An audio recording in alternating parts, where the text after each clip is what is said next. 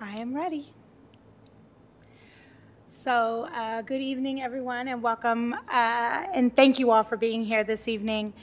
As Chair of the Department of Public Service, I'd like to call this hearing to order. Tonight, we'll be hearing about the next 5-year plan for Vision Zero Columbus, the Action Plan 2.0. Vision Zero Columbus is focused on ending crash-related fatalities and serious injuries on our streets while increasing safe and healthy and equitable mobility for all. We're going to start off with the hearing with a presentation from the Department of Public Service and Transportation. They're going to go over the plan and give us some details. We'll ask some questions, and then we're going to turn it over for a public commentary. And before I turn it over to public service, I just want to reiterate, as we think about the growth in Columbus and we think about how we move people, this plan is vital and at the core of how we're really thinking about how we are changing and making our streets safer in the city of Columbus for everyone.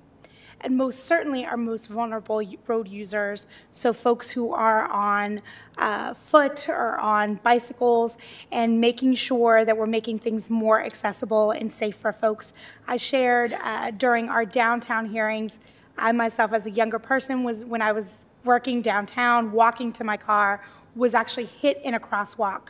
And to this day, 20-some years later, I'm still dealing with the injuries from that time, and just thinking about even the trauma of crossing the street is still scary, even years later. And so this is something that for me is very personal as the chair of public service, but as I think about our, my children, my one who's about to drive, both of them who ride their bikes all across the city, and that's the way that they get around. My husband, who this was the mode of transportation for him. My mother, who never has driven and still rides to this day at 83 years old. This is something that is very personal for me and for my family and for the people that I care about. So I want to first thank the Department of Public Service and Transportation. I also want to give much credit to Maria Cantrell, who I know, she was our Vision Zero coordinator. She has left the department and has actually gone on to continue this work on a broader scale. And I just wanted to, I didn't have the opportunity to publicly thank her at our last council meeting, but I wanted to do it during this hearing because this work is not just vital to Columbus, but also I see William Murdoch is here from Morphe, and I sit on the policy committee for Morphe, and this is something that we're talking about across the region in Columbus. And so these principles are really going to be a guiding light, not just for us in Columbus, but for around the state and certainly around the region. And I'm proud that Columbus has been leading the way with this work. So with that, I'm going to go ahead and turn it over to Director Gallagher to start us off. Great. Well, thank you so much, Council Member, and very happy to be here this evening to talk about this very important topic with everyone tonight. So I'm just going to start with an overview of what is Vision Zero. So Vision Zero is a national movement to end fatal and serious injury crashes. It's different in that it is not focused on property damage crashes. This effort started in Sweden back in the 1990s, and it recognizes that people make mistakes and that we need to design our roadways and our policies so that when this happens and people make these mistakes, the result is not a serious injury or a fatality. And it recognizes also that we all are responsible, that those that are designing our roadways, making the policies, enforcing those policies, driving, walking, all of us have a little bit of responsibility when we are doing what we do on a daily basis. And I've been in this industry for almost 30 years, and I've seen the devastation that this can cause in lives. These are not numbers, even though tonight you'll hear us talk a lot about numbers and statistics, but this is not about numbers. This is about our husbands, our wives, our sons, our daughters, our mothers, our fathers. And I think that's just so important that that's what we keep in our mind. And our goal is to make sure that those brothers, sisters, husbands, wives make it home safely every night. And that's what we need to keep in our minds as we do our jobs every day. But as I said, as we don't talk about numbers, I do want to share a few of those, because this is a chart that shows from 2015 to 2021 and really kind of 2022, we've not been going in the right direction. Our numbers have continued to go up here on our Columbus streets. Now, these numbers do not include Columbus freeways, but even without including those, that you can see our numbers have gone up.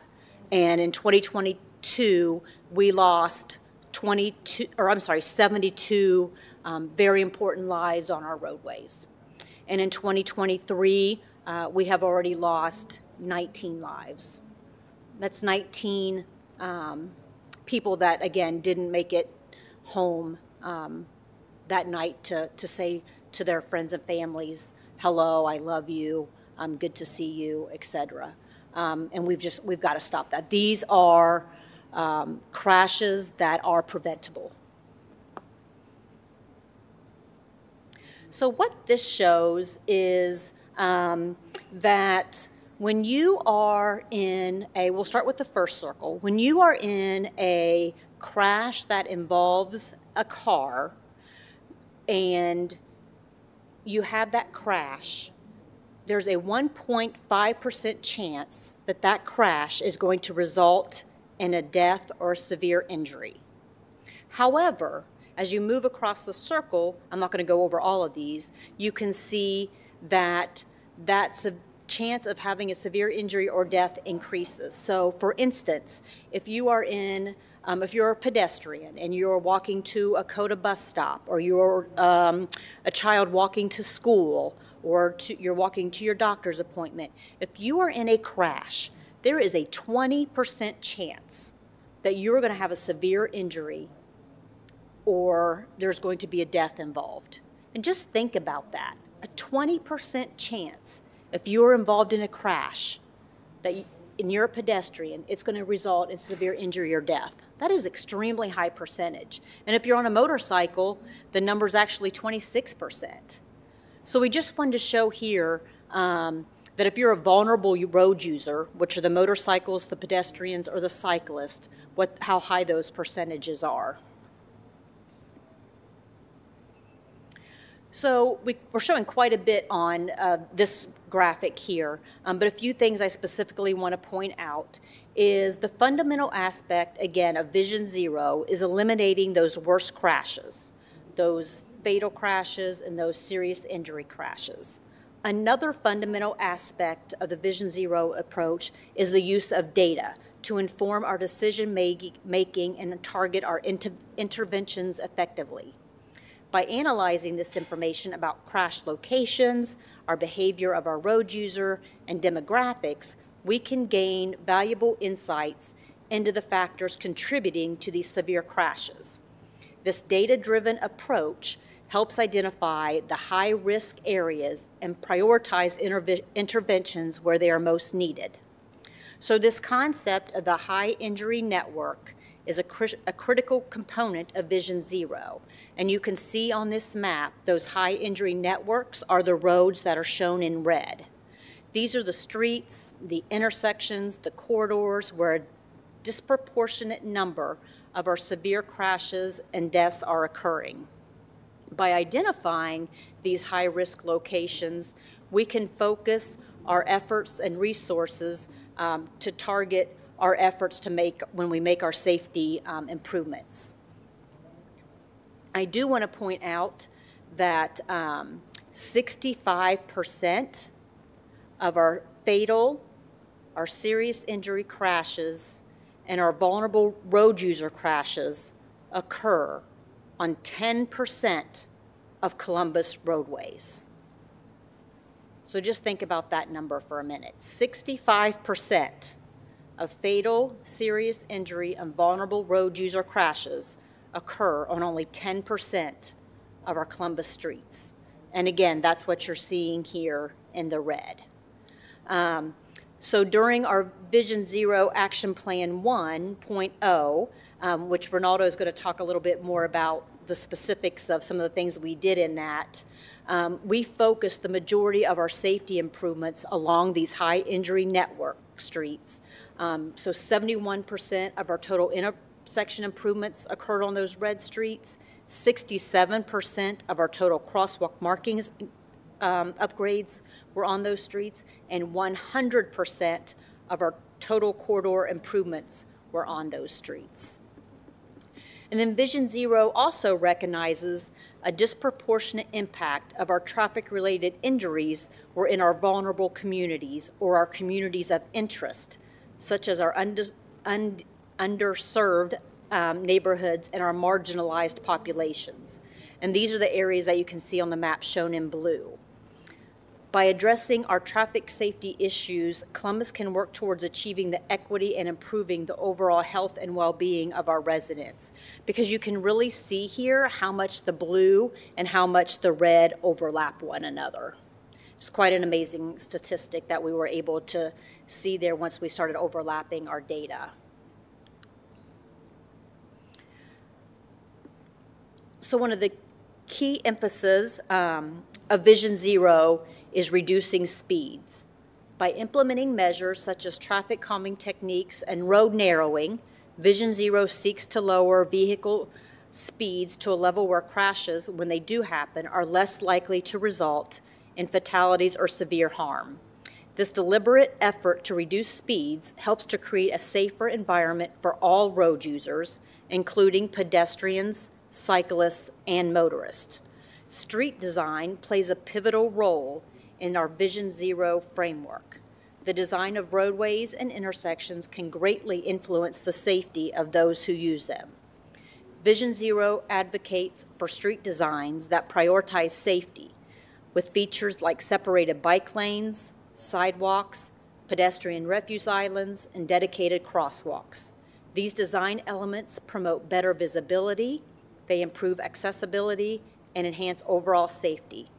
By adopting street designs that accommodate the needs of all road users and prioritizing their safety, Vision Zero strives to create a more inclusive and pedestrian-friendly urban environment. And to go into more detail, I am now going to turn the presentation over to Ronaldo. Thank you, Director. And so first, I'll start off by touching on some of the accomplishments from our first Vision Zero Action Plan.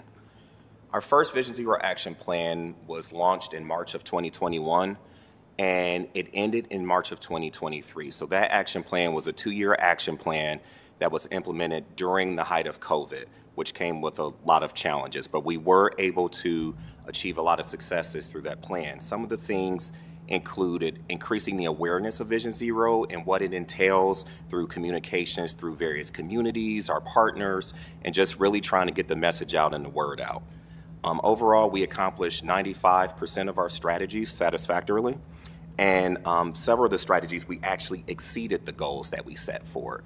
So, for example, the numbers of crosswalks, we were aiming to install at least 30 each of those years. We were able to install significantly more than that. Same thing with improving the number of improving various traffic signals throughout the city for safety reasons.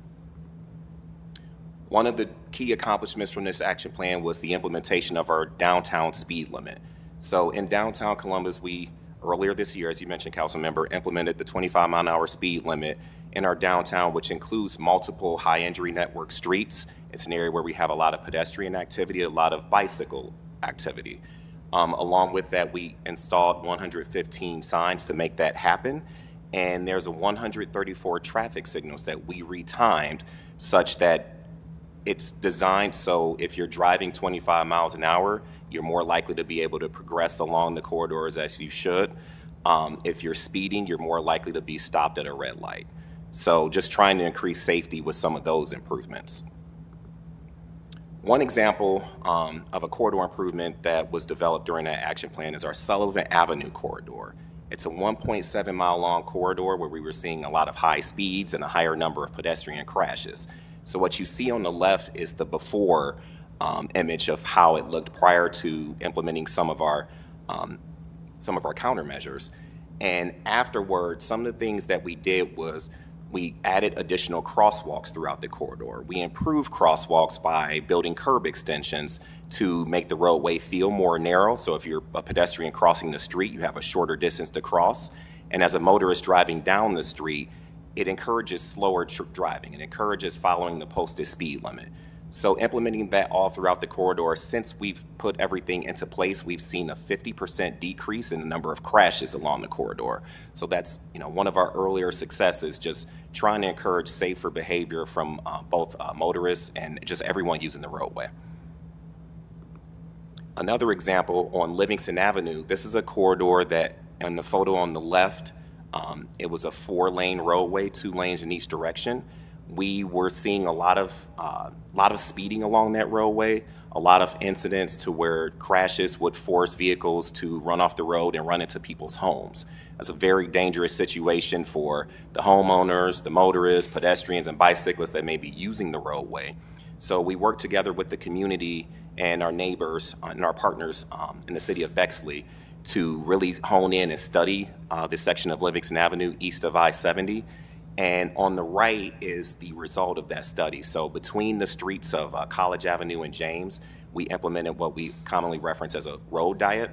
And we changed the roadway configuration from 4 lanes to 3. That added a center turn lane to provide for safe turning movements. We added crosswalks. In the photo, you see an example of a median island, just again to make the roadway feel more narrow and encourage people to drive at the posted speed limit. And some of the early successes that we've seen is a significant reduction in the amount of people that are speeding excessively along Livingston. In the early months of implementation, we were seeing 90% fewer people that were driving at greater than 50 miles an hour along that corridor. So the residents are reporting back that it's working, and again, we're working with the city of Bexley to take some of those improvements even further moving forward. I mentioned earlier that we exceeded our crosswalk goals in the first action plan. We were able to install more than 150 crosswalks. That includes new crosswalks or improved or upgraded crosswalks. So it may be an area, maybe it's along a school route where a lot of kids are walking. It's a lot of on our high injury network streets, just a variety of improvements throughout the city, and that's certainly something we're going to look to continue to improve upon. Now I'm going to talk about our new action plan. This is a 5-year action plan where we're looking to build off some of the things that we implemented with the first action plan, some of those foundational activities to really continue to move us closer to our goal. Grouping the strategies, they kind of fit in 4 different buckets. One of them is using data to drive our safety improvements. One is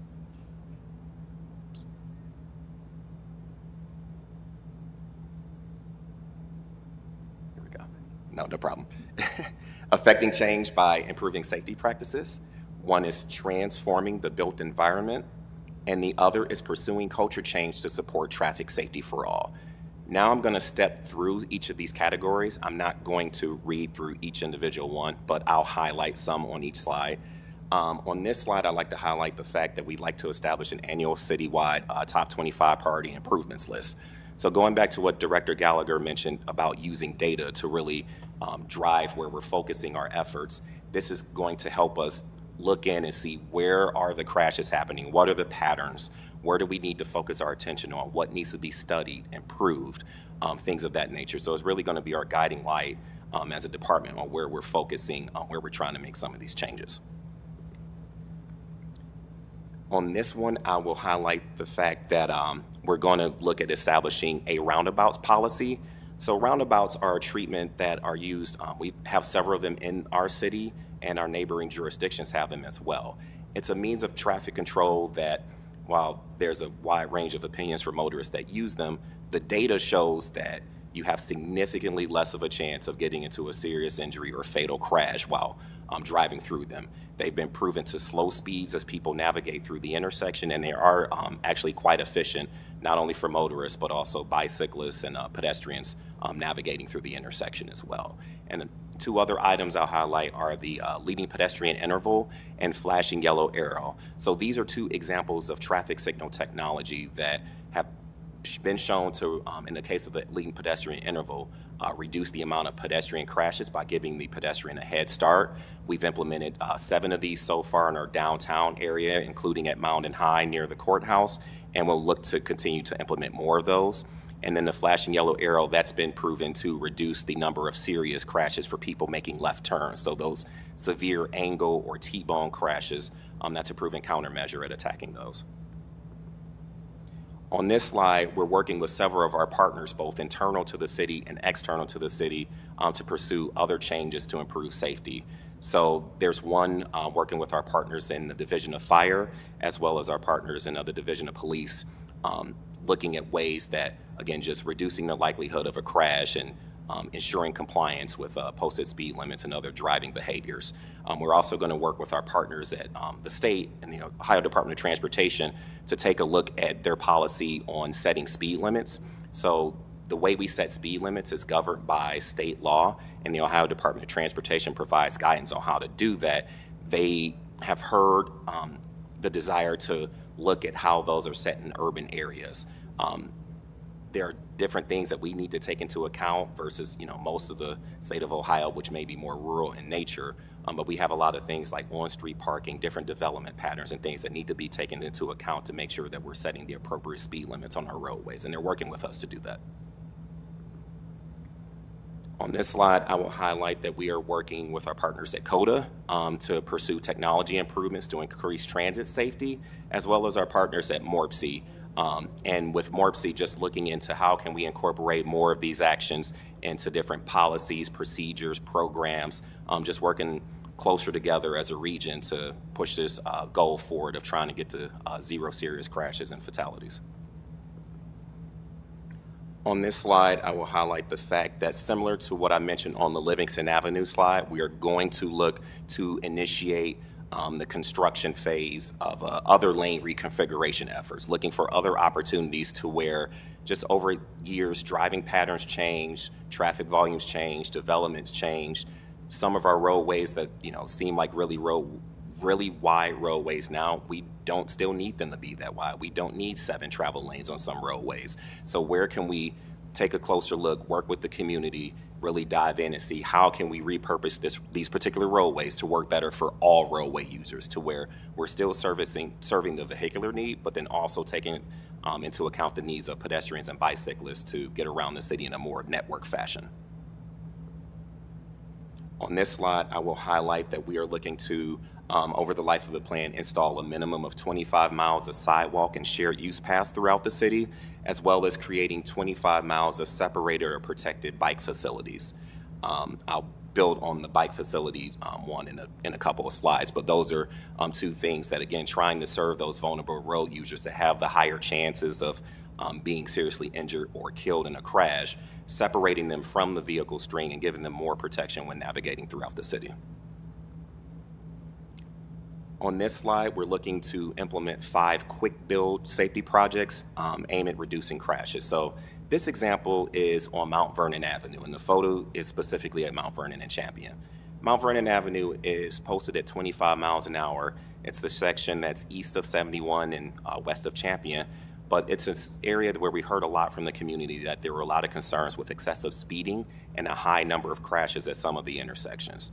So again, working with the community, we dove in, looked at the data, listened to their concerns, and we were able to take what was a 2-lane roadway with 2 very wide lanes.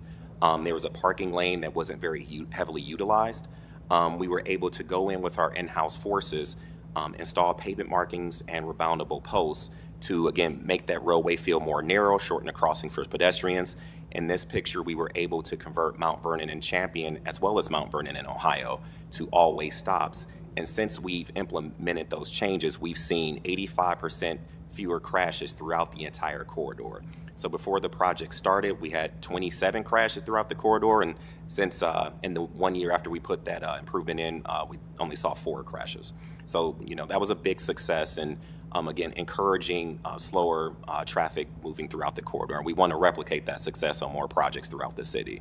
There are situations where we may identify a long-term fix, but these are tools that enable us to be able to address it now until the long-term fix gets there, and we're going to continue to identify opportunities to do that. On this slide, I'll start with we're looking to adopt and implement a new citywide bikeways and micromobility plan. So our current bikeway plan was created in 2008, and a lot of things have changed in the past 15 years. There's a lot of development changes, a lot of growth throughout the city of Columbus. Things that were assumed back then have changed, and just the state of the industry and practice have changed. So we're kicking off that effort now. There's going to be a lot of public outreach throughout that process. For anyone that wants to hear more about that, they can visit our website at columbus.gov/bikeways. We're going to put out a survey in the coming weeks to try to get more public input, information to help guide us throughout that plan. But it's going to set the guidelines for when we're moving forward on future projects, when we're moving forward working with developers, how we should be designing our roads to get the bike infrastructure that we want to achieve. So that 25-mile-an-hour, 25 separated or protected bike facilities that I mentioned a couple slides ago, this is going to be the plan that guides us in that direction, identifies some quick build opportunities to get in quickly, and then also which projects we can get into design so that we can increase the amount of facilities throughout Columbus. And along with that, we will develop an infrastructure maintenance plan, because it's one thing to construct the facility, but it's critically important that we maintain it in a manner that's safe for everyone using it as well. Finally, on this slide, we're going to continue our multilingual outreach and education campaign. Here at the right in front of us, we have several examples of some posters that we've created in multiple languages. Columbus is a very diverse city in a lot of ways, and language is one of them. So we need to make sure that we're reaching everyone with our messaging. That's something that, you know, we got feedback early on in the process that we really needed to hone in and do. And then working with, again, our external partners at Columbus City Schools to establish a city school district-wide speed reduction campaign, and then continuing work that was built upon in the first action plan on the annual School Traffic Safety Awareness Week. So that concludes the presentation portion. Again, for anyone that's wanting more information or a copy of the action plan, please feel free to email us at vision0@columbus.gov or visit our website at www.columbus.gov/vision0. Thank you. So thank you, Director Gallagher, and thank you. We did not properly introduce Administrator Ronaldo Stargell, who is Head of Traffic Management at the Department of Public Service. I just have a couple questions, especially now as we're talking capital campaign or capital budget, and folks are asking lots of questions. I mean, I think I often joke around that I feel like I'm the belle of the ball between chairing public service and neighborhoods, which is our area commissions, and public service is always at the top of the list of things that folks care about when they, you know, roadways, sidewalks, et cetera. Can you all talk just a little bit about especially for residents to understand? So we have Vision Zero, and that's kind of like the plan or the framework for our thinking about how we are improving roadways and constructing new paths, right, with development that is coming. How do we balance that when we make decisions around neighborhood traffic improvements, right? We'd be hard pressed to find any part of Columbus, I mean, and at this point we've been like almost in all four corners, where folks have said, I live here, there's traffic concerns, there's other challenges that they're experiencing.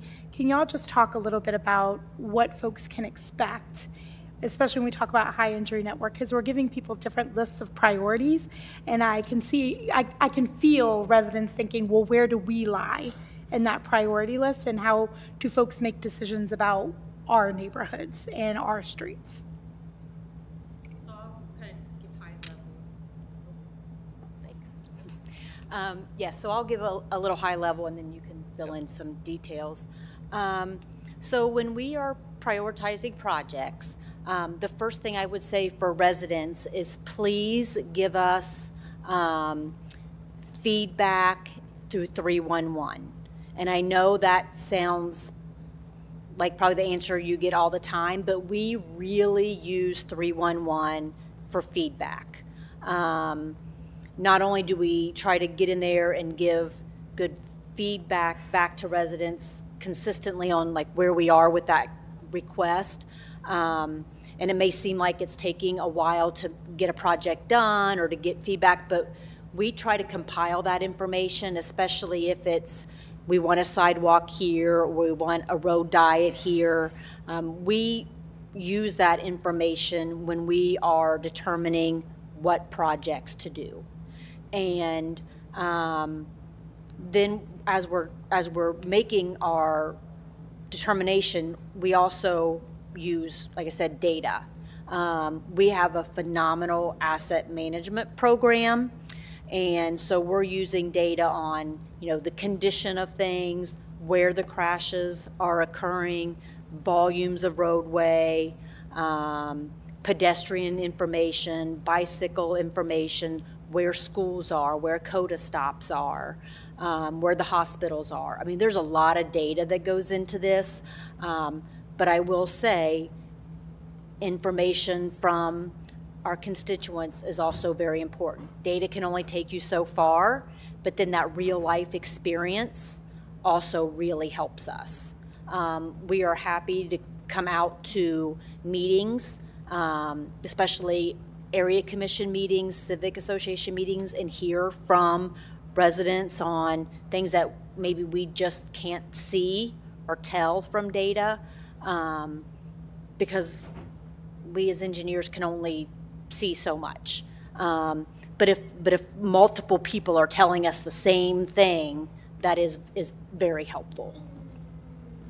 And to kind of piggyback on the concern about the the high injury network and what that entails, while that is a guiding light as far as where the most crashes are happening and where we are going to look to try to correct some of those, we're not by any means not going to continue to do projects in our neighborhood. So again, using 311, when we're rolling out the bike plan, that's going to have a pretty heavy public involvement portion. We want to hear from the community. We want to hear how different people are commuting back and forth to work, if they're using a bike, if they're walking, if they, it'd be really great if we had a sidewalk to help get my kids to school, get to my appointments, connect me to a bus route, connect my children to school bus pickup and drop off. All of those details are really helpful to us because, again, to Director Gallagher's point, we can only see so much through the data, but getting that perspective through the eyes of people that are using our network every day is really critical for us to delivering a great end product.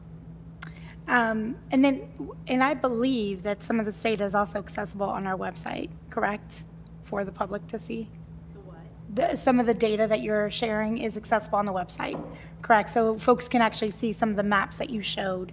So if they wanted to know, because I think often, it's a perspective. I mean, first of all, I drive down Livingston almost every day, so I feel that road improvement. I live 2 minutes away from James Road, which I know is a pain point. We just legislated some improvements along James Road, but I think, when you live when you live in the vicinity of major corridors like that, you inherently feel that differently than, other folks. So being able to know, what does this look like? Is this street that is of a concern for me? It's just another data point, but folks can know that it's on there, that potentially it's on the docket for us to work on. And then using 311 as another mechanism to advocate for some of those changes to perhaps come a little quicker. We've also been working with the department we've legislated some funds for tactical urbanism. So that champion example, my chair, Councilmember Favor, when she was chair, put this into practice, was a good practice. We continued that on to look at how can we get some roadway improvements. I believe we're doing one on Lockbourne that's coming up. So there's some things that we can move on a little bit more quickly with the advocacy of neighbors. I just want to make sure that folks see that they don't think that it's either or. Yes. That's like everything is Vision Zero. If we don't fall in line with that, then we're not going to get something, right? So I just wanted that to be clearer to our residents. Yes. I I believe in keeping it real with our folks. These improvements are safety improvements. Ronaldo, or Administrator Stargell, I'm looking at you when I say this. This does not mean that it's going to stop or make traffic more efficient in all places, correct? That's correct, yes. And I want to state that because I think that when we think about another major strategy that we have coming up is Link Us, which is bus rapid transit, which is an opportunity to get more people moving more quickly in less vehicles, which would actually make traffic more efficient. Absolutely. Yeah, by introducing things like Link Us and giving people alternatives to driving in a car to get to where they need to go, whether it's using upgraded bus routes, whether it's using high capacity transit, more bikeways, more pedestrian walkways, getting people to feel comfortable using other modes safely throughout our city inherently reduces the amount of traffic or amount of cars driving on our roadways, and it just makes it safer for everyone. The other thing that it does is it has an impact on the types of places and the locations where people want to live as well. So, as people are, moving closer to, the core of Columbus and using transit and everything, that's a net benefit for roadway safety and just people trying to get around in general. And I appreciate that because I also, one thing that we hear a lot of is just traffic congestion. And so I think part of just having a higher density city, that is a reality. And the more options of modes of transportation that we give people, especially when safety is on top of those modes, then it just means that everybody moves more efficiently. Absolutely. And we move people more effectively, right? So I just wanted to make that clear for folks. So we've talked a lot, and I feel like I get an education every time, we meet with public service, but as we talk about some of the strategies, giving folks the pedestrian, I just lost it. Tell me what it's called again. The leading pedestrian interval. Thank you, leading pedestrian intervals. So this is a crosswalk that actually helps pedestrians get across. It gives them essentially more time to get across, gives them the right of way before someone can make a turn. When we say all of these terms, and again, if I'm doing this all the time, it's hard for me to, it took me now 2 years in to get tactical urbanism correct, but how are we educating the public? How are we reaching out? How are we letting them know about some of these strategies? Can we talk about what that plan is a little bit? So as far as generally through Vision Zero, we had a lot of outreach and activity as part of the first action plan and Vision Zero in general. So with that action plan, we had over 2,600 touch points to where we were going to community festivals, different parades, just different events throughout the city to try to reach a wide variety of people just to get the word out there. But even beyond that, for various projects, we've had a lot of outreach efforts as well. Along Cleveland Avenue, where we're looking to install 7 crossings along that corridor, there's been a separate outreach campaign associated with that where we've worked with the community to, again, try to get the word out, not only about the project itself, but just roadway safety in general. So that's an effort that we have with a lot of our construction projects. If we're putting in something that's new, different, changing patterns, we try to work with the community, get the word out to the community so that whenever what we're constructing opens, everyone will be familiar with it and know how to use it, drive it, walk it, etc. And I will say also, one of the things that I thought was really interesting is if anybody knows Dom Tiberi, and unfortunately he lost his daughter to a horrific traffic incident, and so we've worked closely with him and Maria's Message to continue to engage with high school students, because that's really the age where you're starting to drive, you're behind the wheel of a vehicle and taking control. So we've worked with him and we'll hopefully be able to continue to do that. One of the things we're going to start doing a lot more of is these posters and just really trying to do just some quick hit messages. This is our first run of them, but I think with Vision Zero 2.0, get out to places where people are just going in, whether it's going into the BMV, whether it's going into the hospital, whether it's going into your pharmacy, whether it's going into the bank, whether it's going into a child care center, that just say, arrive home safely, or get your kid home safely, or don't drive and text, or just quick message, just as little reminders. You know, that sometimes we just get in our day-to-day routine and kind of forget.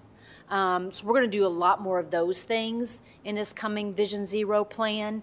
We've also engaged and trained Vision Zero ambassadors. So it's not just public service or City of Columbus employees, but it's people that live in your neighborhoods, people that you know that are out talking about this message.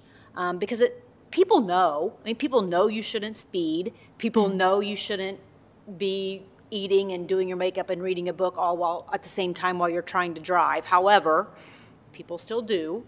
And so it's just the reminders, and a reminder before something bad happens in your life that you're like, oh, now I know to not do these things. So again, trying to engage with the public in just little quick snippet ways, because it's just a reminder. Sure. And you mentioned this just a little bit, but just to put a finer point on it, especially as we think about our area commissions or other neighborhood groups, civic associations that may be very interested in getting involved or engaged, or just we have advocates that, you know, whether it's folks from the cycling community or even folks who have been advocating after they've lost a loved one due to a traffic fatality.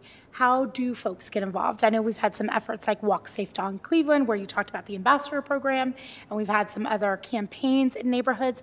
But if there's a particular resident or a group that really wants to get engaged and involved with Vision Zero, how do they do that? Yep.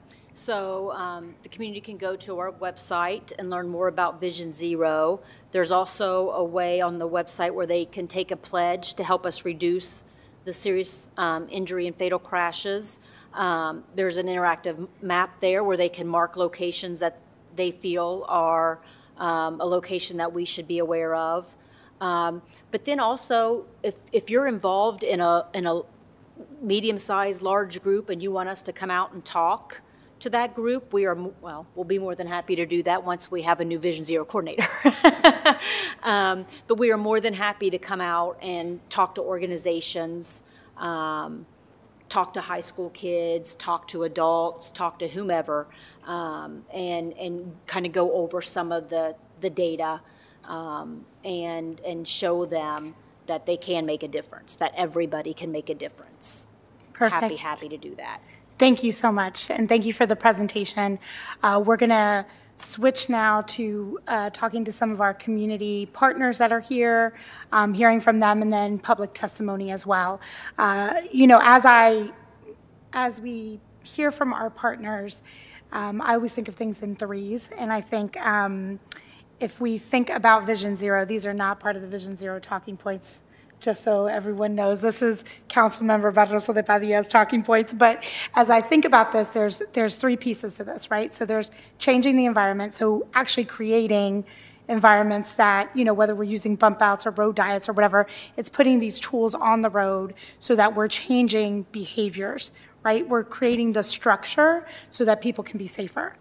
Secondly, it's that education piece, so people actually using the tools of the road, because we have red lights and people still run them, right? Like, you have to pay attention, or that's when a crash happens. That's when something, unfortunately, we can find ourselves hurting someone or hurting ourselves. And so it's that education piece. And then the third piece is about enforcement, right? So it's really ensuring that folks understand that we're changing the environment, you're using the tool, and if you don't, there is some sort of action that will be taken. Because I think that's the other piece of feedback that we've certainly heard, is that if we're doing all of this, we're making these changes, you know, folks are then like, well, if there is no consequence to it, folks aren't going to do it, right? Which is, you know, we're all inspired to change by different things. So those three pieces, I think, are reflective of our community partners that are here today to talk a little bit about how we're using education, how we're enforcing these pieces, how we're thinking about that regional infrastructure change, and and then also how we're educating the community. So with that, I'd like to first invite up Ebony Johnson from Columbus City Schools to talk a little bit about our education piece in CCS. Thank you for being here tonight. And then up next, we will have Special Services Deputy Chief Robert Sagal. Did I say that correctly? Great, thank you. The floor is yours. Good evening. Is this on? Good evening. You're good. Good. Okay, perfect. Thank you, Public Service and Transportation Chair, Councilwoman Barroso de Padilla, for providing this opportunity to share how Columbus City Schools is working with Vision Zero to champion the message of drive safe, walk safe, and bike safe for our students. My name is Ebony Johnson. I'm Elementary Curriculum Programming Supervisor with the Office of Teaching and Learning for Columbus City Schools. Through our collaboration with Vision Zero program administrators, we were able to design comprehensive traffic safety awareness learning experiences for our K-12 students. Our focus was to educate our students on how they can bike, walk, and drive safely, along with being safe passengers. For example, we established a Traffic Safety Awareness Week to provide hands-on experiences for students to truly immerse themselves in the lessons of traffic safety. A few examples include elementary students creating paper chains with safe messages to display throughout their school, middle school students calculating the effects of speed and momentum on braking and stopping distances, and high school students designing innovative reflective products to enhance visibility while walking and biking. The response was amazing. Our students, staff, and families were able to see the importance of the Vision Zero initiative. They also learned practical strategies to reduce traffic-related incidents. During a recent survey, parents highlighted speeding in residential neighborhoods as the most prevalent safety concern for children who walk or bike to school. As we move into our 23-24 school year and beyond, we are excited to continue our partnership with the City of Columbus by making specific commitments in the 2023 through 2028 Vision Zero Action Plan. They are: we have committed to developing a district-wide school zone speed reduction campaign to encourage and enforce safe driver behaviors in our neighborhoods. We have committed to enhancing learning experiences for students to build pedestrian safety awareness. And we have committed to expanding the number of schools implementing Vision Zero initiatives and activities during Traffic Safety Awareness Week to reinforce safety into the building culture. In closing, Columbus City Schools is excited to continue this partnership and look forward to seeing the positive impact our strategies will have on developing safer walkers, bikers, drivers, and riders in the city. Thank you for your continued efforts to support the children of Columbus and prioritizing student safety. Thank you so much. Before you go, there are just a couple of questions. Also, I know that Maria's message was also part of this as we think about, I think one thing that we've heard a lot about is our younger drivers on the road and going at higher speeds or texting while driving, that sort of thing.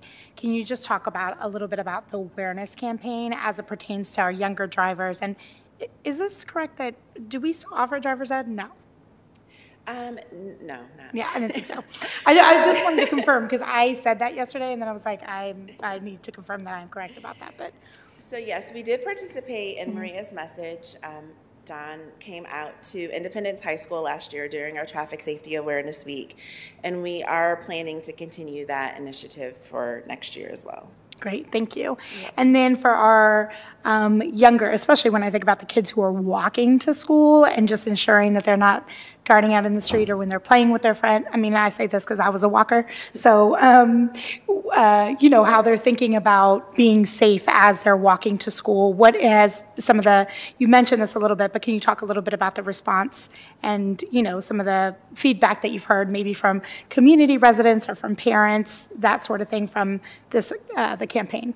So absolutely. So some of the activities that we had, what we did was we designed learning experiences for our elementary, middle, and high schools. And so elementary was really focused on that, being non-distracted walkers or bikers, or even while you're riding within the car.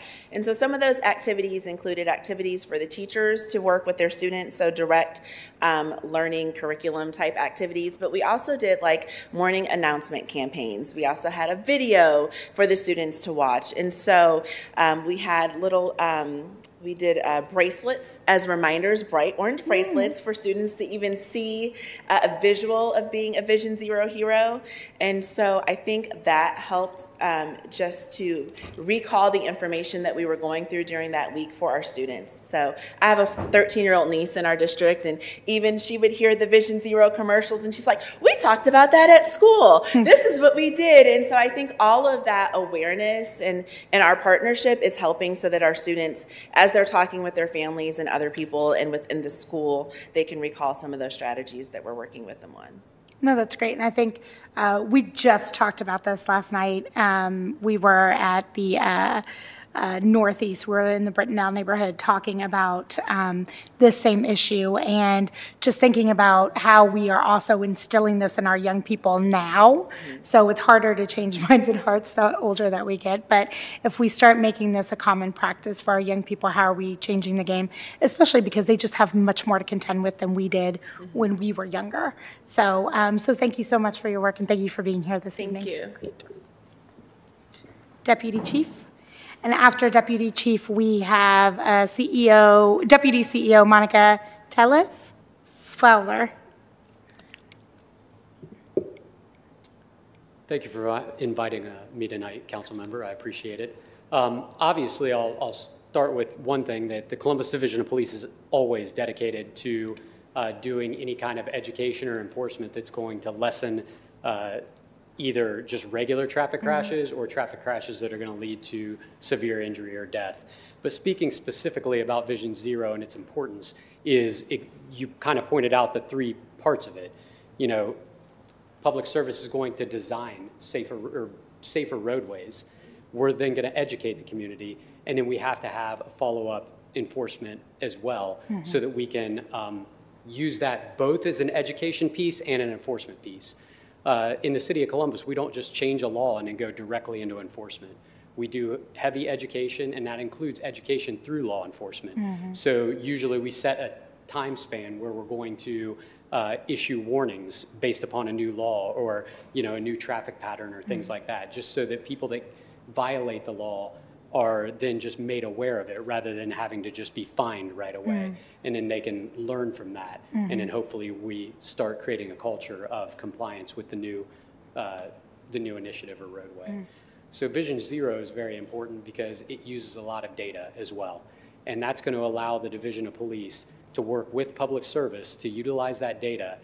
And we will meet regularly to then do basically targeted enforcement in the areas that are either lacking on the compliance or maybe that we're not there yet with the design and implementation parts of it. Just trying to think outside the box of ways that we can reduce these severe crashes earlier before we're waiting on major long-term investments, projects, things like that that take quite some time. So during a 5-year plan, there's no stopping us from starting to reduce these through enforcement, education, different kinds of activities.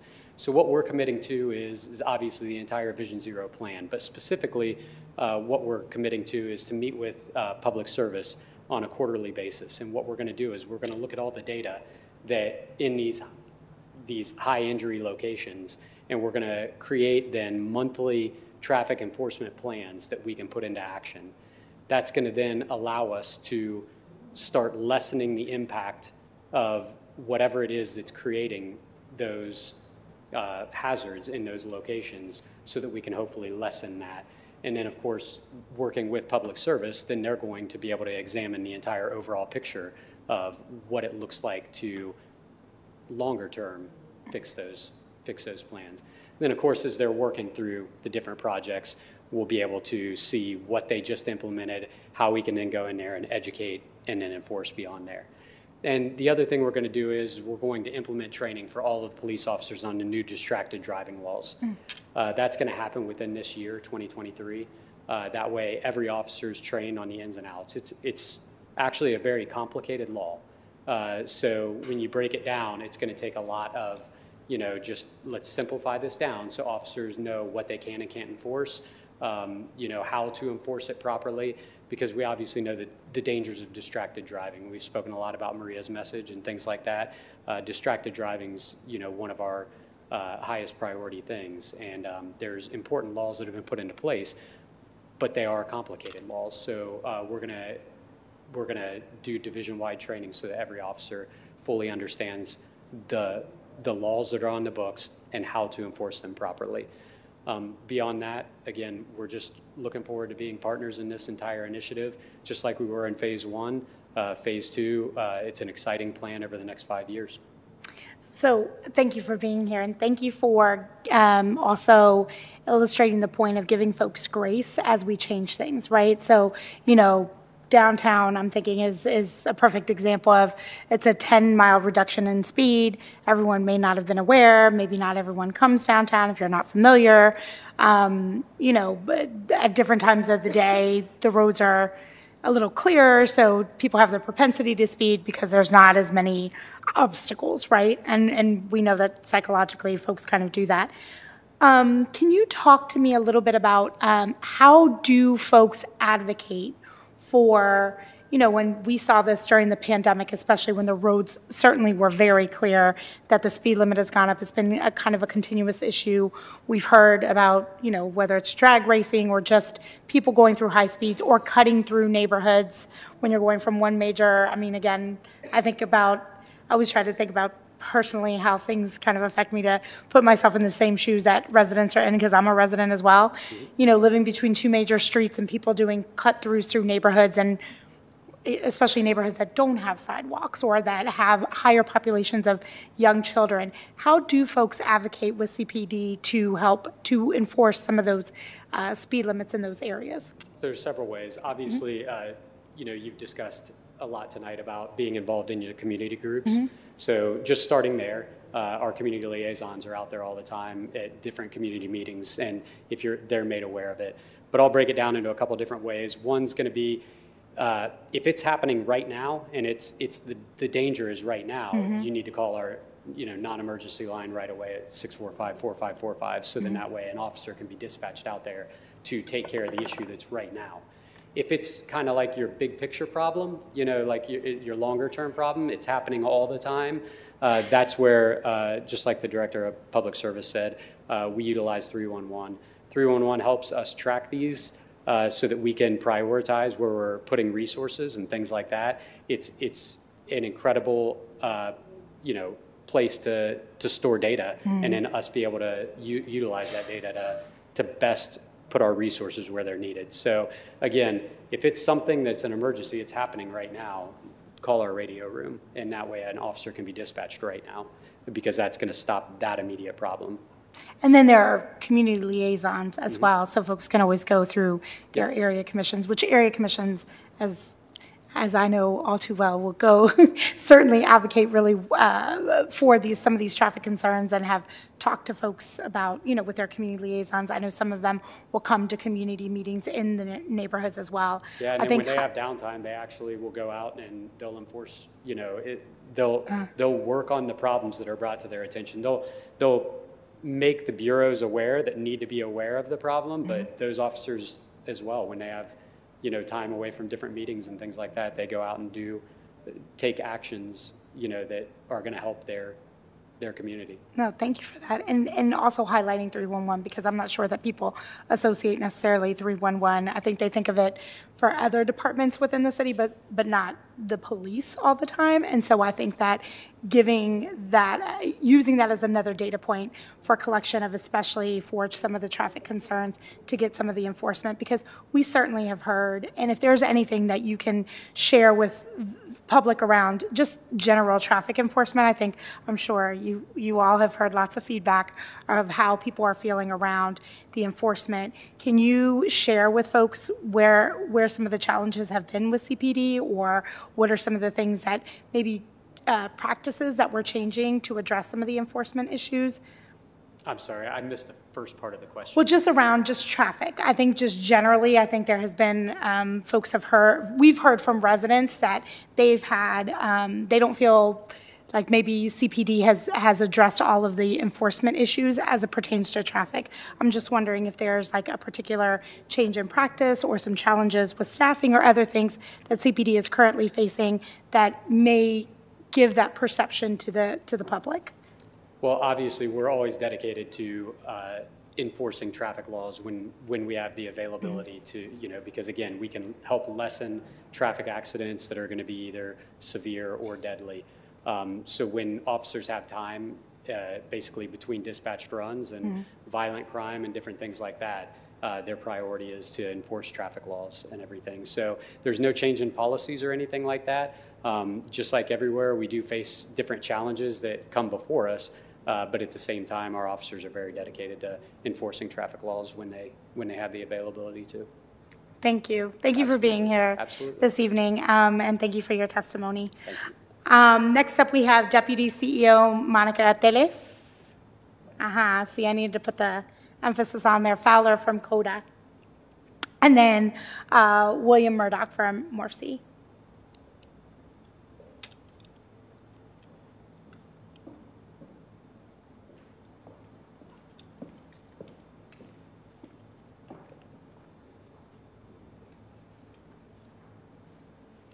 Chair Barroso de Padilla, good evening, and thank you for having this public discussion.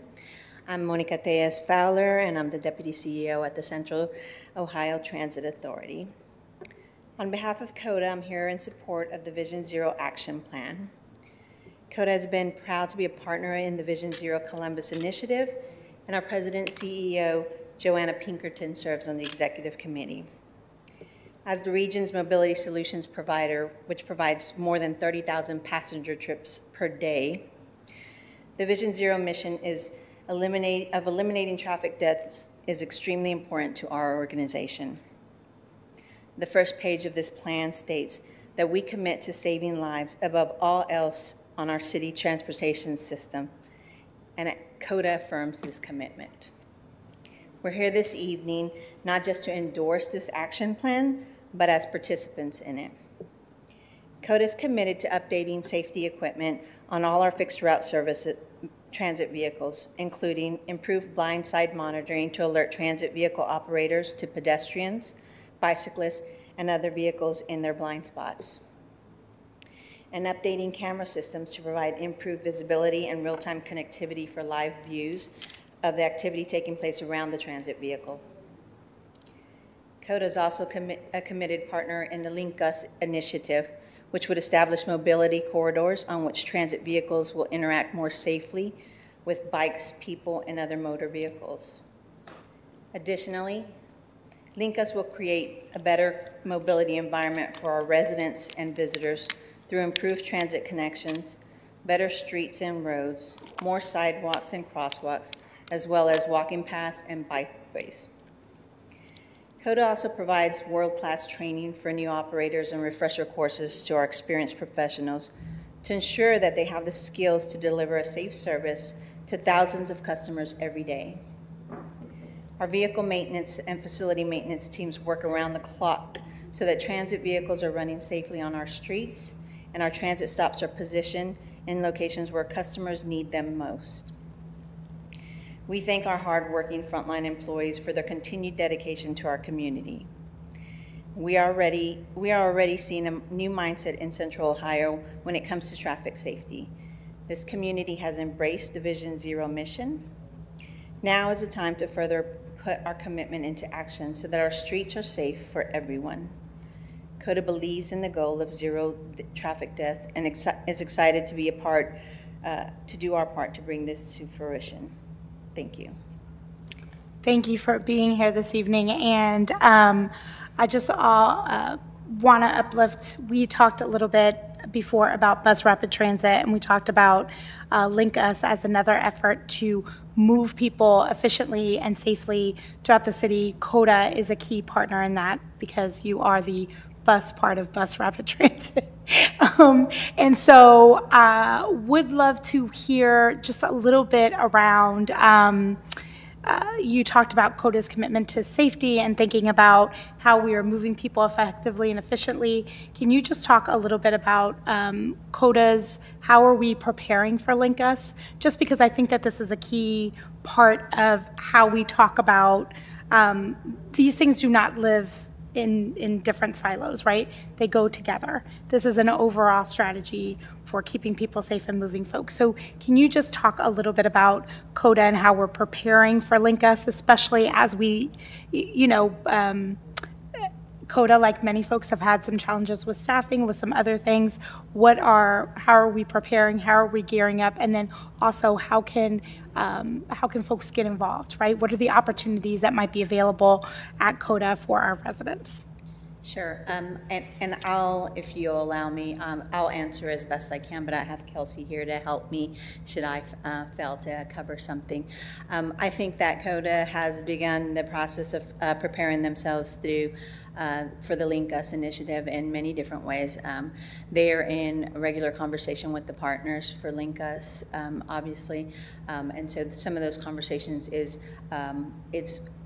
it goes into the kind of the weeds a little bit, where we're discussing what does that mean for everything. It's not just what does it mean on the roads or what does it mean for buses.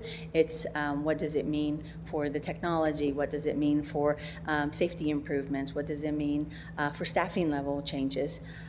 So internally at CODA, obviously, yes, we have had some labor shortages on our operator side, but that has been something that we've been working very hard towards. I'm sure you heard about our hiring event where we saw some great success there. There are certainly discussions internally to continue those efforts.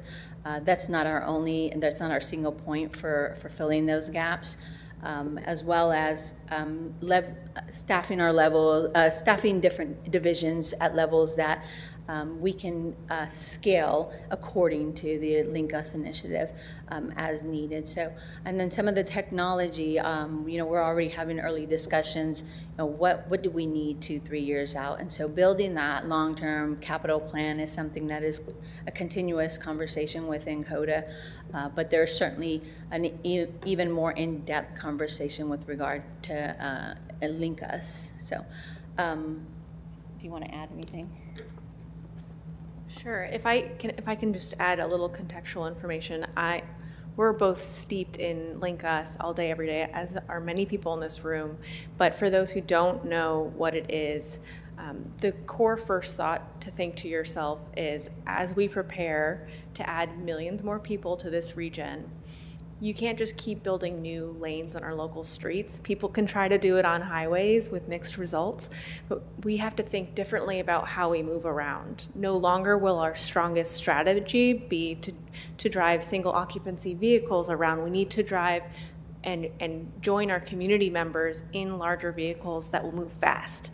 That's bus rapid transit, and Link Us is a plan with several core partners, MORPC, whom you'll hear from, Franklin County, Council President yourself, and Mayor Ginther, I think I said Franklin County, Columbus Partnership as well, to create 5 rapid transit corridors. And ultimately that would appear before the public as a question around raising additional public funds to do that in 2024. So as we think about what makes that successful, it's also about what isn't happening on the vehicle, what's not happening on the bus. We call that transit supportive infrastructure, and that was so much of what Director Gallagher spoke of today and what you spoke of, is what makes it what makes our system usable, what amenities draw people to participate in moving around with lots of their neighbors in a safe way. That's sidewalks and greenway access and protected bike lanes,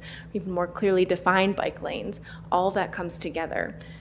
But it's all undergirded by strong partnerships with people who own the roads and the right-of-way. And for CODA, our service area encompasses the county, slivers of other counties, Dublin, Westerville, Grove City, Hilliard, and we need all of them to be bought into this vision. And there's some really great conversations happening right now where we're hearing what is their vision for rapid transit in their community. So I would just emphasize the partnership part of getting LinkUs done. Thanks. Well, and I appreciate that. And I think one last thing I want to highlight is I think that while CODA is its own entity, it is an entity. This is a this is a true partnership with the city that we need each other to be successful, right? And so as we think about LinkUs and the future of what bus rapid transit and how we move people in the city of Columbus, and I know that folks will look and say, we want light rail, or we want a train, or this is an opportunity to move people in a very different way. It's not a regular bus. It is not it is not the same experience. It is very much an experience of almost riding a train, right? It is moving without obstacles. And I think that the investments that we are going to make together in this partnership to do that and to do all of the things that we were talking about this evening is key, I think, for our residents to really understand. So I think it's not just about thinking about the place where we are, but where we want to go. And that's what we're building towards together. And so I think it's important that as we talk about both Vision Zero and LinkUs, again, all of these strategies are bigger, long-term strategies. It's going to take us a while to get to where we are, but it's about thinking much bigger than where the Columbus of today, but the Columbus of tomorrow.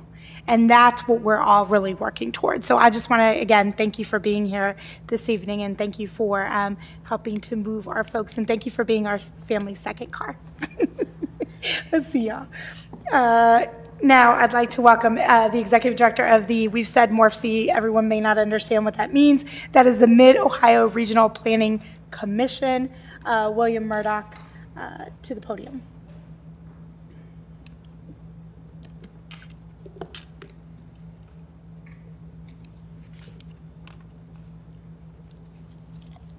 Well, good evening, everyone, and Councilmember Barroso de Padilla and members of the audience and partners.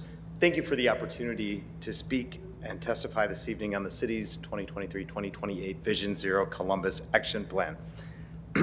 I'm a somewhat hoarse William Murdoch, Executive Director of the Mid-Ohio Regional Planning Commission. Our friends just call us MORPC, as well as a member of the Vision Zero Columbus Executive Advisory Committee, and also a Columbus resident. So this impacts me as I leave my home walking, driving, or biking every day.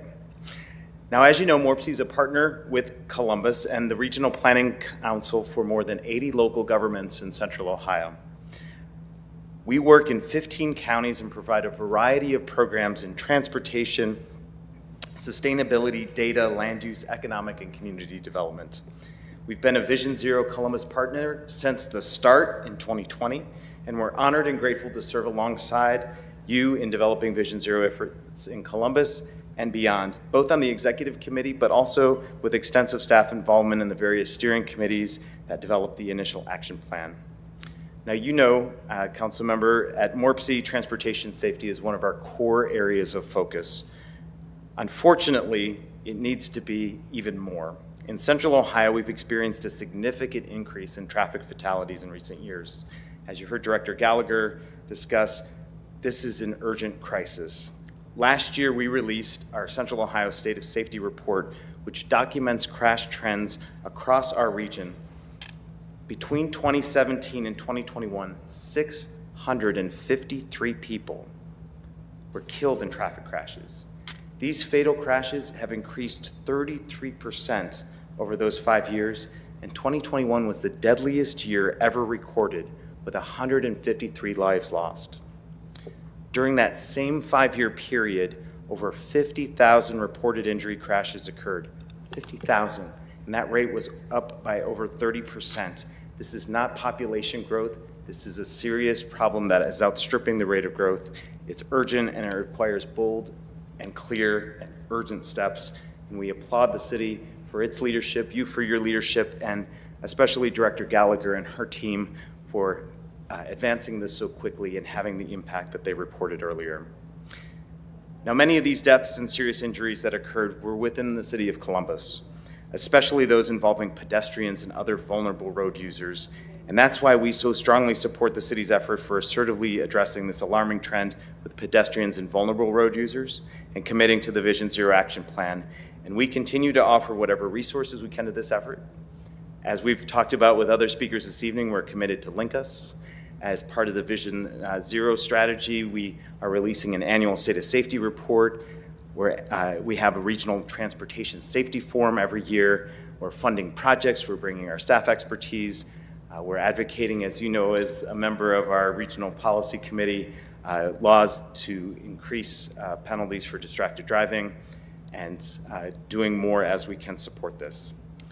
So as we've talked about, ending traffic fatalities in Central Ohio is going to require a holistic approach. And we've already seen some progress in the city, some really tremendous progress reported earlier, and also around the region with things like traffic calming street design, roundabouts, speed limit reductions, and distracted driving laws, and that work needs to continue. And as you know, we've talked about growth. We're primed for significant growth in Central Ohio. By our own estimates at MORPC, the 15-county region will reach nearly 3.15 million residents in the next 25 years. This is a significant increase. And in many areas, this will also mean more density, more traffic, more people, and unfortunately, all of this could also lead to more crashes. At MORPC, we're stressing a region-wide integrated approach to this growth, incorporating Vision Zero principles into our work, planning transportation infrastructure that residents will have access to a variety of safe and efficient transportation options like Link Us and transit supportive infrastructure and more. We face a great opportunity in the coming years to shape our streets for a generation, and it's imperative to ensure that these are built with safety and equity in mind. And we're just so appreciative of this effort. Council member, you said it earlier, I wrote it down, moving without obstacles. Well, part of moving without obstacles is keeping people safe, whether they're 8 years old or 80 years old or in between. And this work is important. So we fully support your efforts to make our streets safe for all, and we're especially committed to the proposed Vision Zero Columbus Action Plan for 23 to 28. Appreciate the chance to give testimony and happy to offer any assistance or take any questions. Can you talk a little bit, just for folks who may not understand the role of MORPC or what MORPC does, how we work within the region to both connect communities, but also these we have policy planks that we put forward as a public policy roundtable. How do we, what does that mean? How does that work? And what is the significance of that? Just so that folks, as they're watching or play this back, they really understand the role that MORPC plays. Thank you for the question. So MORPC is the Regional Council for Central Ohio. What that means is we work with 85 local governments. Columbus, of course, is our largest, throughout the region to help them coordinate on transportation projects. So part of our role is we work with the federal and state government to help communities prioritize how to spend transportation dollars. This involves committees informed by data and looking at everything from trends to technology to vulnerable road users and equity to make sure that as communities are deciding how to spend individual resources, but also as a region where they want to invest. And part of that work has, especially in recent years, turned towards safety. So that's a very important part of our role. We're close partners with the City of Columbus on all things Department of Public Service, is engaged, I think, just about every day, talking about how we can better improve our transportation system, as well as other partners like CODA as well. When it comes to policy, MORPC plays a special role in convening local governments of all kinds to help advance better policy at the state level and the federal level to help our local governments, our communities, tackle safety, tackle important issues. As vice chair of our committee, we appreciate your leadership, but some of the things that we focused on are transportation. We're focused on sustainability and climate. We're also focused on racial equity and justice, and we're focused on advancing data and advancing the role of those things in the community. And one of the most important, relevant ones for safety is we've been very vocal advocates for distracted driving laws because we know how dangerous it's been. And we've done so through that lens of equity. And the recent state legislation has been something that's been very powerful, but we know that our work isn't done. I think earlier it was mentioned it's a complicated law, but it's also one that could be improved, not through just simplification and enforcement, but also through that lens of racial equity. So these are things that, as a regional council, we're that resource for Central Ohio, that place where local governments come together to plan and to advocate for better communities. Thank you. And the last question that I have, we are working to connect, right, the region. Yes. And we're doing that through multi-modes of, I mean, when we think about our waterways, when we think about our trails, et cetera, can you just give a quick little snippet of what that looks like? Because again, as I think we've been talking about connectivity and transportation and how people move, and I think that's a key part that we are starting to really dig into and would love for folks to hear about that as well. Well, Councilmember, I appreciate the question, and you know I love to talk about this, so I'll try to keep it short. We need, as a region, we're thinking about transportation on how it all connects together. It's been mentioned here earlier, it's not just about driving cars. That's an important part of the system, but part of the system is giving people options, whether they want options or whether they need it. And what that means is looking for ways to improve transit options, whether it's things like passenger rail or bus rapid transit or better, more connected forms of transit, both in the urban areas and around. It means better bike infrastructure, both along our trails and greenways, and we've been working with the community to take what is 200 miles of existing trails and blossom that to a 500-mile regional network through initiatives like Rapid 5 or Central Ohio Greenways. We're also focused on how all of these things connect neighborhoods with sidewalks, bike trails, transit, better access, so that communities of all kinds around our region have access to nature, have access to shopping, have access to jobs. This is really an important comprehensive approach for us.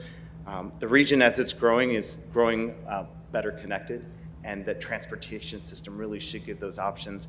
It really should be something that we're proud of, that really is something that, frankly, in Central Ohio, we want folks to brag about the transportation options and how easy it is to get around, whether or not you own a car. So that's something we're focused on. Absolutely.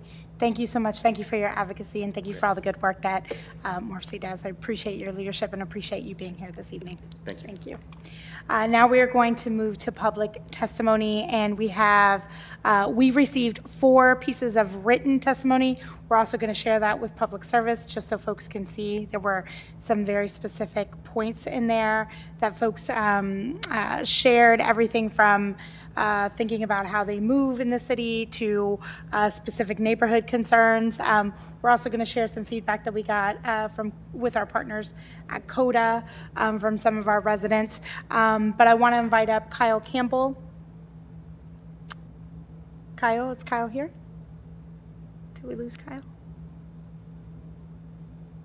Yes? Looks like Kyle is not here. Okay. So with that, we will, so we have no Jessica, then we're good? Great. So I want to thank folks for a really robust discussion this evening. I want to thank all of our partners who were here. I want to thank the residents who took the time to write in public testimony on Vision Zero specifically.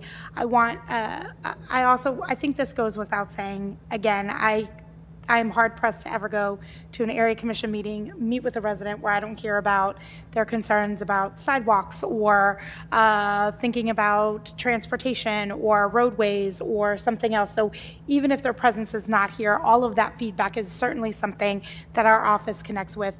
We meet with public service on a weekly basis to not just talk about legislation, but also policy and how we work together to improve our roadways, to improve safety for our residents.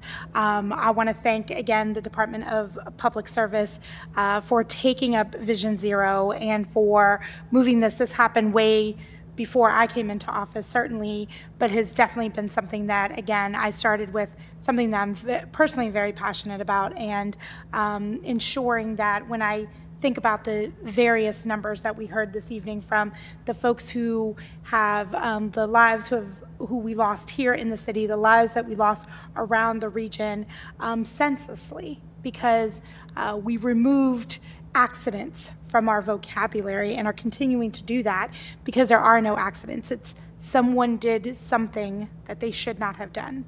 We were distracted, we didn't follow the rules of the road, something happened that unfortunately there are families today that are mourning the loss of a loved one. There's someone who is living with chronic pain or doesn't have the mobility that they once had because we are not following the rules of the road, or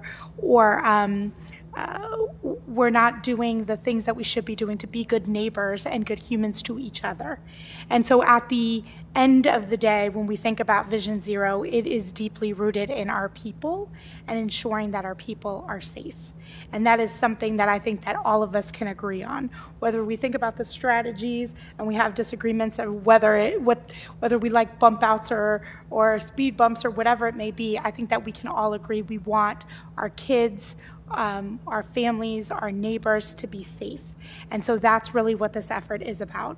And so after hearing the testimony of this evening, after taking into account the thoughtfulness of the plan that was put forward for the next 5 years, we plan to introduce Ordinance 1652-2023 this Monday at our City Council meeting on June 12th to adopt the Vision Zero Columbus Action Plan 2.0. If residents have further, after hearing our testimony this evening, after seeing this, have further questions or want to provide more input, please reach out to my office. You can reach out to my aide, Amaris Lemus, at aslemus@columbus.gov. You can also you can Google that on our website. Those are lots of letters. But again, thank you for everyone who came this evening. Thank you for all of our advocates in our neighborhoods, in our communities, and our residents who advocate on these issues every single day. And with that, I wish everyone a good night and be safe on our roadways. Thank you.